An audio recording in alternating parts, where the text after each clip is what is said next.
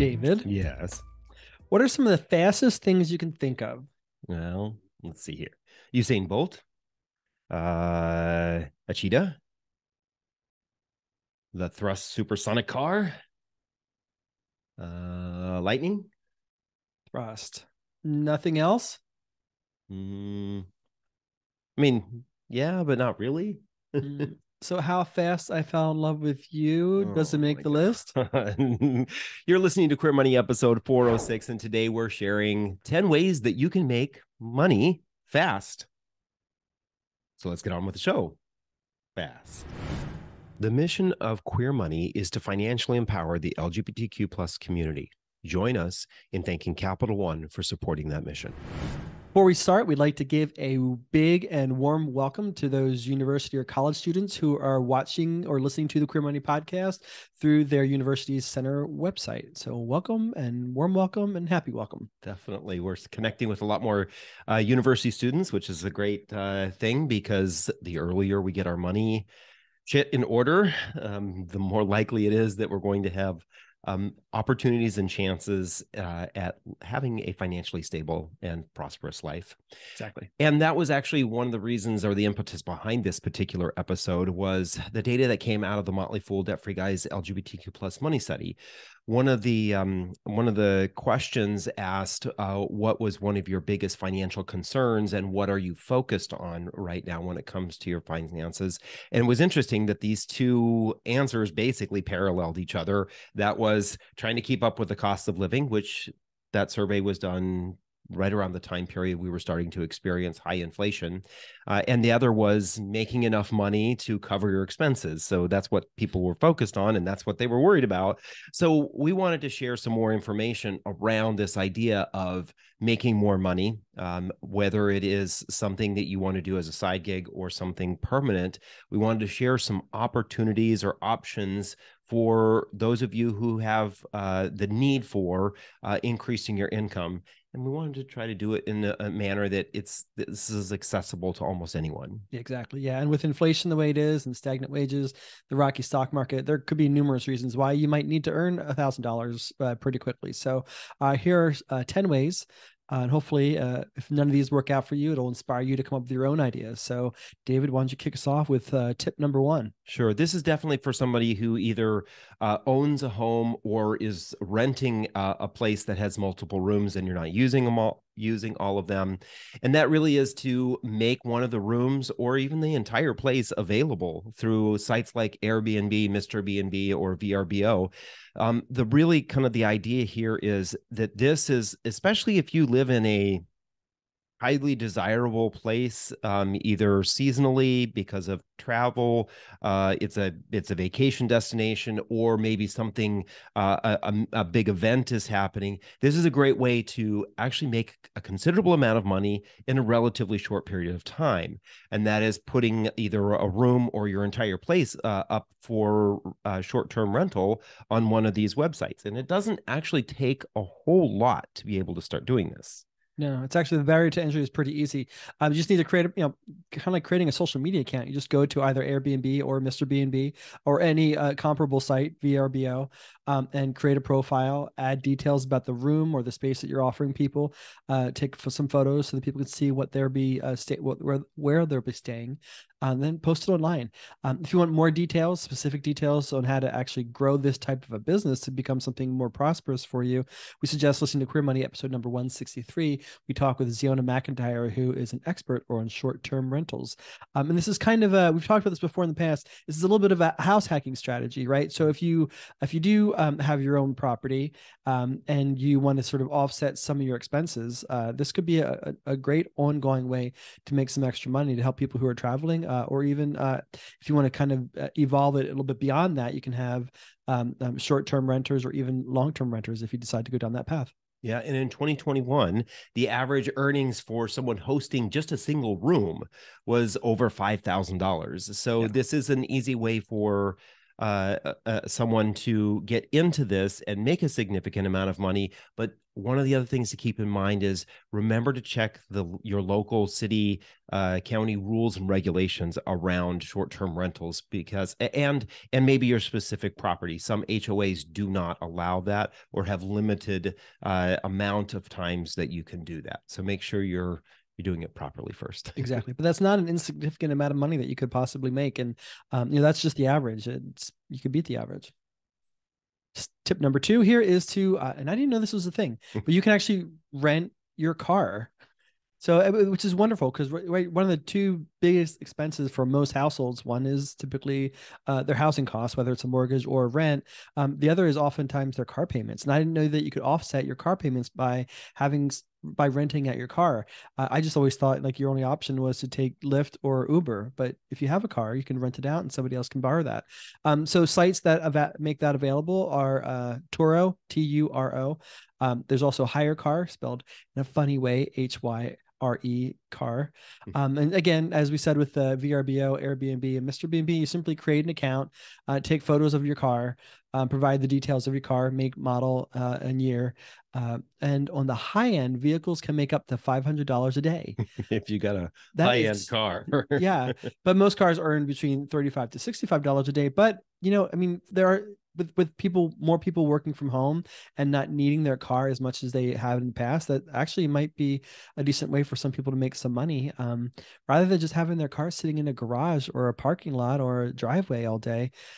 Heck, I wish we had something that would make $35 to $65 a day. We got these 2 dogs who do nothing. Yeah. I think one of the things about this one is this is probably a great opportunity for someone who maybe lives in a city where there is a lot of really good public transportation, which kind of may sound odd, but the reality is that there are a lot of people in those cities that do not have cars. And Right. because they don't have a car, there are occasions when they may need a car. They may need to go pick something up that's a little bit larger than what they want to strap on their back and ride on their bike, or what they are able to put on the train or light rail. So we see, you're looking at me funny because we've seen some of these videos where you see this typically, for whatever reason, I don't know why this happens, but it happens in a lot of third world countries where you see these videos of someone riding down the street and they have a massive stack of things that is either strapped to the back or to their bike. And it just seems so precarious, but we don't want you doing that. So yeah, be a little bit smarter than that. Yeah. All right. Number 3. And this is one probably more appropriate for younger folks or folks who have just gotten out of school or are still in school, and that is to sell those textbooks. I mean, that's kind of basically the way Amazon got started, right? Selling textbooks and reselling textbooks. So there's a lot of different ways you can do this. There are websites like Amazon or student to student, things like that. Maybe even just checking with your peers who are going to school, especially if you know somebody who's coming up behind you that has similar classes or is likely to have similar classes. There's lots of different places: eBay, Craigslist, Campus Books, lots of different places you can go to sell your books. Yeah, Go Textbooks, Book Scooter or Scouter, I'm sorry, Book Finder. Yeah, there are a number of places to do it. When I was in school, you just went back to the school bookstore and they gave you like a penny for your book. Yeah, you buy the book for $220 and they give you $12 to buy it back. Yeah, so in doing some research for some of these sites, it seems like you're not going to become rich off of it, but it's a way to make a couple of extra dollars.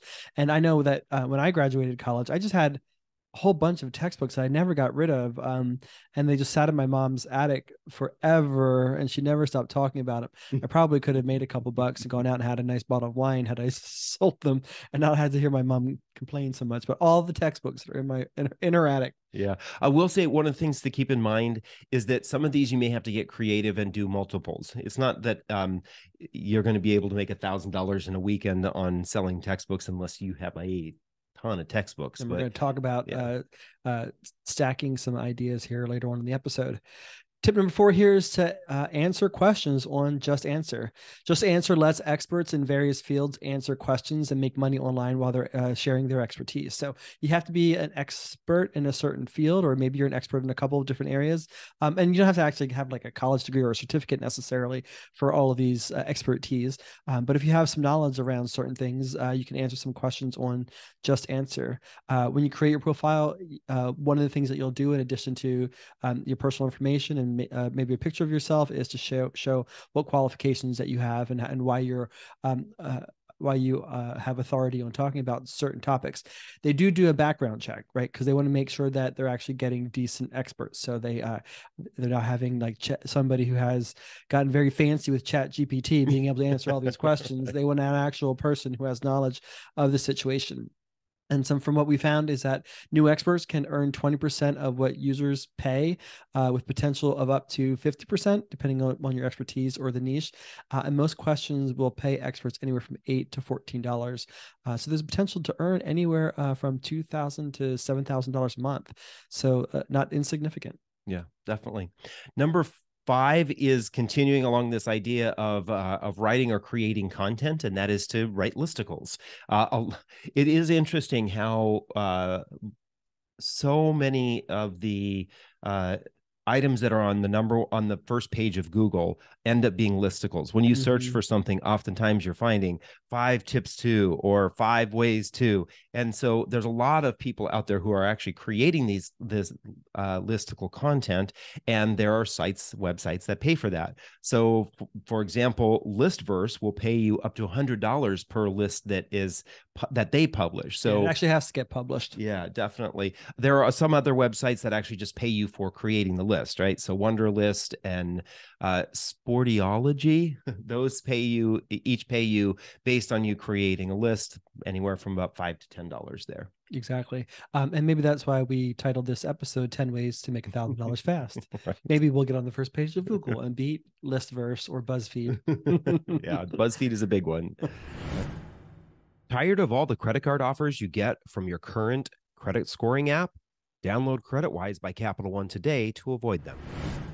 So tip number 6 here is to test websites. This is actually a service, type of service that we've taken advantage of before, but there are users who survey and test websites to make sure that they work smoothly especially for new users, or also to make sure they work logically. So a couple of resources for you to become a tester of websites. One is Experience Dynamics, and the other is User Feel.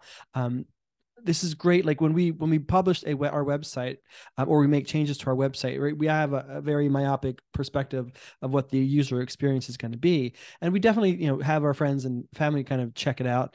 But it's great to get a completely agnostic person, completely disconnected from us, who's comfortable with giving constructive criticism on how to make your website work better. And a lot of bloggers use this, but I know a lot of other resources use it as well. So Experience Dynamics pays anywhere from $50 to $100 per study that's done. So that could be significant. And User Feel provides anywhere from $3 to $30 per test. Yeah. And you're looking to invest anywhere from 20 minutes to up to 3 hours, depending upon the type of site or how big the site might be. Yeah, and this is kind of, is one you may want to think about as an entryway into possibly a new career. Mm-hmm. There in the tech field, there are people who specialize in doing quality analysis of a website or the tools that are being created, whether it's internally for a company. I worked with QA individuals. I did QA work when I was working with developers, when I worked at several financial services companies. And there are people who contract out to do this. They specialize in doing this. So it is a great way to kind of get your feet wet and to see if it's something you might want to do. Number 7 is to become an online English tutor. We know that this definitely is big for helping individuals in foreign countries learn English. And there are, it was interesting. We just saw a video the other day. English is the largest spoken language in the world, which is kind of odd to think about when you think about how many people live in China.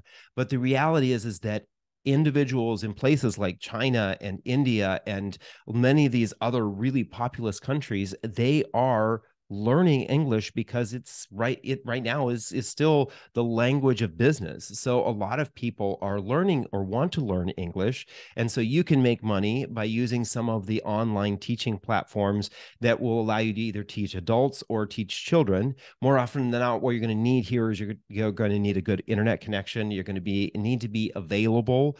That's one of the things that is important to remember about this is you may be teaching somebody who's on the other side of the globe. So, 7 o'clock in the morning for you is 7 o'clock in the evening for them. That may be the appropriate time to be teaching them. So this is something that you can use to just make some extra money, but you can also potentially turn it into your career. And that's what Justin McCartney did on episode 138 of the Queer Money podcast. Yeah. So, and you don't necessarily need to have like an English degree. You just need to be able to speak English, because the idea with most of these, especially the online platforms, is they want the user or your client, your student they just want to be able to learn to have a more natural dialogue with somebody else who also speaks English. So they don't necessarily, they don't want like poor grammar, but they don't necessarily, they want more colloquial grammar. They want you to be able to have a decent conversation so that when they go to another country or that speaks predominantly English, or when they go to do business online or through a Zoom call, for example, they can actually have a more natural conversation with somebody. And there's not like the oddity of like, oh, you don't understand my dialect or these idiosyncrasies that we have in our English language. Yeah. Tip number 8 is to offer proofreading services. This is, again, something else that we've taken advantage of. There are proofreading services that pay anywhere from $20 to $60 an hour. So this does require you to actually understand the English language a little bit better. Maybe you will have wanted to diagram a sentence or two in your entire life, because they're looking for proper written English. And great resources for this, as we've utilized ourselves, is Upwork.com, Fiverr, and even TaskRabbit. So if your friends are constantly telling you that you're a what do you call me, grammar Nazi, then maybe and you want to figure out a way to monetize that very excellent skill of yours that nobody should critique or criticize, then maybe create a profile on Upwork, Fiverr, and TaskRabbit all, so you can offer those services anywhere from $20 to $60. And then the more clients that you get, make sure you get testimonials and take screenshots of those and get permission to be able to share those testimonials. And you can slowly increase your hourly wage as time goes on. So this could be another great side gig that continues beyond just this weekend. Definitely. Number 9 is for the pet lovers out there. So if you love animals, and especially for those who maybe don't have animals themselves, this is a great way for you to make some money. And that is to be either a house sitter or a dog or pet caretaker when the individuals are not at home. We know that during the pandemic, when a lot of people went home to work from home, there were a lot of animals, especially dogs and cats, that were acquired during that time period as emotional support. I think a lot of us needed that kind of emotional support. We got our pups during the pandemic as well, and so that now that a lot of individuals either are being asked to, required to, or choosing to go back into the office, they may want somebody to stop in and take care of their little Luca and Loki when they are not able to, or maybe they're traveling. So using sites like Caretakers or House Sitters America, Rover, or the WAG app, all of those allow you to kind of create a profile to look for individuals who are looking for someone to come in and take care of their animal, either on a one-time basis or on a regular basis. We know several individuals who are posting on TikTok and Instagram about how they basically have used the Rover app as one of their ways of bringing in thousands of dollars a month. Actually, there's one individual who has brought in several thousands of dollars a month by basically pet sitting, and at the same time is able to overlap this with other jobs. That's one of the great things about this is when you're taking care of someone's house or pet, you may not always need to be paying attention to them. So it gives you a little bit of an opportunity. It's also, I would say it's a great thing, especially if you're being asked to take care of someone's house and their pet. It's a great way if you are living in a dorm or if you're living with roommates and you just need a break. You want some time away from them. You want some time to be on your own. Maybe it's a time to study. This is a great way to make some money, get away from those individuals, have some time to yourself. And no, I'm not. What are you saying, I'm not David? looking to get some time away from you, but it is a great way for you to just be able to have some time alone and make some money doing it. Yeah, right. Get paid to do it. Yeah, so you could study for a test. You could also teach somebody how to speak English while you're pet sitting and making getting straight A's in school and making a bunch of money while doing it. I love it. Tip number 10 here is to offer lawn care or even landscaping services. It's that time of year. People are looking for lawn care. Somebody needs to mow the lawn, trim the bushes. We have somebody who lives not very far from us who needs to do that. So maybe you can offer those services and alleviate some neighbors of some anxiety about lawn care. Yeah, I don't know about me doing a whole lot of yard work. For whatever reason, this is our first spring in Ohio, and my allergies have never been worse. That's why my eyes are looking so puffy right now. So even if you're just comfortable mowing lawns, you can actually make decent money doing that. That's actually the very, very first job that I ever had. And it's a great way to get outside, get a little bit of exercise, and make some money. And there are a lot of people who can't mow their own lawn. So you can offer your services on sites like TaskRabbit or even Neighbor. So check that out if you want to make some money. You've got a lawnmower, more power to you. Yeah. And our tip number 11 is our bonus here. And that's probably one of the keys to being able to make an extra $1,000 in, say, for example, a weekend or in a couple of weekends. And that is to, as John mentioned before, stack these. Look for ways that you can overlap and do these multiples of these at the same time. As John mentioned, tutoring someone while you're also watching someone else's animal or house sitting for them. There's a lot of ways to kind of stack these in different different examples. So get creative, right?